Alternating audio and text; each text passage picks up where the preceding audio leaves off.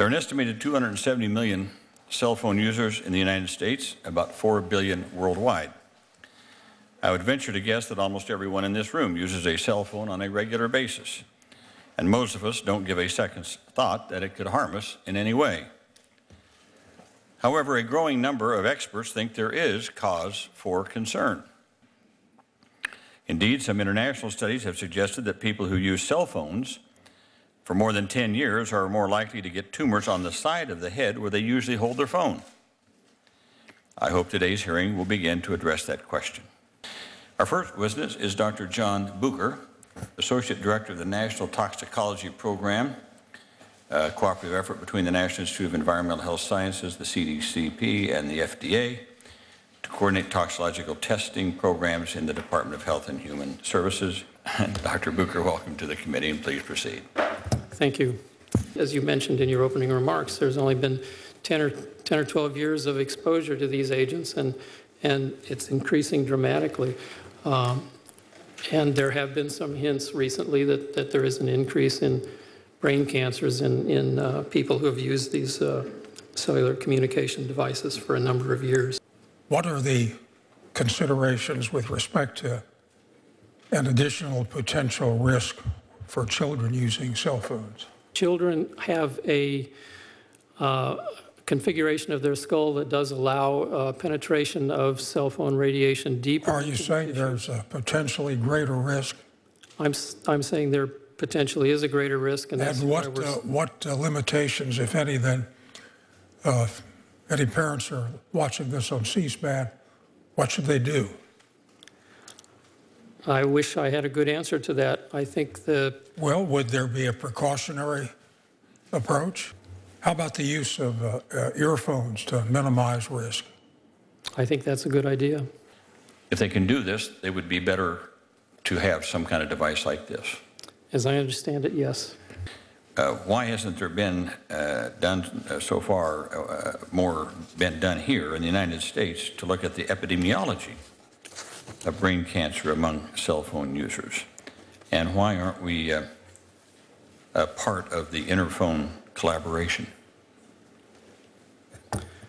Well, Senator, my understanding is that we do. In fact, NCI does support part of the Interphone study. The Interphone study is a large study in 13 different countries that is supported by or is being coordinated by the World Health Organization. Thank you very much for your testimony. Dr. Sadetsky. I'm currently engaged in collaborative studies of brain cancer funded, among others, by the NIH and the European community. For over 10 years, I have been participating in research on the risk of tumors associated with cell phones, initially as the principal investigator of the Israeli part of the Interphone study, the largest collaborative study conducted today on this issue. And currently, I lead the Israeli team of another study, also funded by the EU, on cell phones and children, called MobiKids. In 2008, we published findings from the Israeli finding of the Interphone study suggesting a risk of salivary gland, are located right here, salivary gland tumors among people who used cell phones for relatively long periods, when phone was usually held on the same side of the head where the tumor developed and when use was relatively heavy. It is my hope that the issue raised in this hearing will encourage you to promote research and take actions to ensure the safe and responsible use of cell phones. I would like to thank Dr. Deborah Davis, who invited me here, and I would like to thank you for your attention and for raising this issue. Dr. Sadetsky, thank you very much for coming a great distance, and thank you for your testimony. Dr. Davis, you said in your testimony, again, following up on this, is that you said that Interphone has studied people who use phones heavily for a decade, has found that where persons have used phones heavily for a decade or longer, there is evidence of significantly increased risk, literally a doubled risk of malignant brain tumors. The one researcher to have studied young people who began using cell phones as teenagers, Professor Lennart Hardell of Sweden, has found that those who started to use cell phones heavily before age 20 have 4 to 6 times more brain tumors by the time they reach their 30s. Can we get some documentation on that study? Absolutely. In fact, I want to also tell you, unfortunately, that there has been a history here that I think we need to recognize. When Professor Henry Lai and Singh developed the pioneering new technique for measuring DNA damage called the COMET assay that shows you a tail of DNA when it's damaged. When they developed that assay in 1994, they showed that radiofrequency exposure to brain cells of the rat could be damaging in terms of the COMET assay. The industry response, which has been documented and is in my book as well as other places, was this. First, they went to NIH and tried to get their funding revoked. Then they went to the journal that had accepted the article for publication Who they? The industry working against seeing this work published. Then the same lobbyists tried to get the article unaccepted in a journal where it had been accepted. And finally, they hired other scientists to do advocacy research to try to invalidate the science. And when those scientists actually confirmed the work, it was never published. What is the strongest evidence you have that exposure to a cell phone causes cancer? The work that's been done on the COMET assay that shows double-strand breaks in DNA after exposure to cell phone radiation is very strong evidence experimentally. If we tie that with the human studies of Dr. Sadetsky and others that have looked at people who have 10 years of exposure or more, we put that together and we have strong evidence. Well, Dr. Sadetsky has testified that you see something after 10 years. Is that an accurate statement, Dr. Sadetsky? Regarding the 10 years, yes.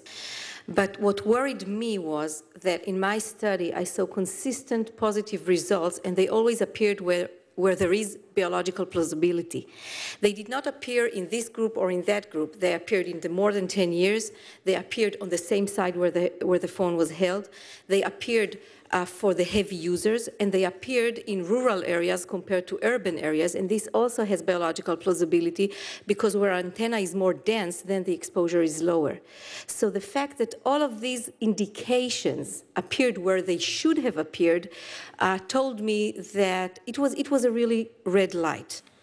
Dr. Davis, you said that a cell phone should not be kept any closer than an inch to your body. Is that what you said? I don't know where does that come from? That actually comes from the BlackBerry manual as well as from the iPhone manual. If you read the manuals, which almost none of us does, that is what they say. So by calling for warning labels as I am simply calling to codify what the industry is currently telling us about cell phones. Okay. Dr. Nedenko? Dr. Nedenko. Last week, EWG released the results of a 10-month investigation of more than 200 peer-reviewed studies, government advisories, and industry documents on the safety of cell phone radiation. We found that the studies published during the first 2 decades of cell phone use produced conflicting results and few definitive conclusions on cell phone safety. But the latest research, in which scientists are for the first time able to study people who have used cell phones for many years, suggests the potential for serious safety issues. Until the science on cell phone risks is settled, EWG recommends a number of simple actions consumers can take to reduce exposures to cell phone radiation, including use a low radiation phone, use a headset or a speakerphone, choose texting over talking, and limit children's cell phone use. In conclusion, EWG strongly believes that the government should support additional research into this important health question, and that the public has a right to know what levels of radiation they may be exposed to, what may be the potential risks, and what precautionary measures consumers can take to protect themselves and their families from any adverse health effects of cell phone radiation. Thank you for your time. Did you have something you wanted to add to that, Dr. Sadetsky? I didn't know. I thought you were signaling me. Did you want to? Just 2 minor points. The first is that in Israel it is obligatory by law to have the specific absorption rate on every phone that is in the market. You're doing that now? Or yes, already for 4 years now. Senator Spector, I think you want to add before we... Well, I have a final comment. See what the Senate can do on a Monday afternoon if a couple of senators are in town.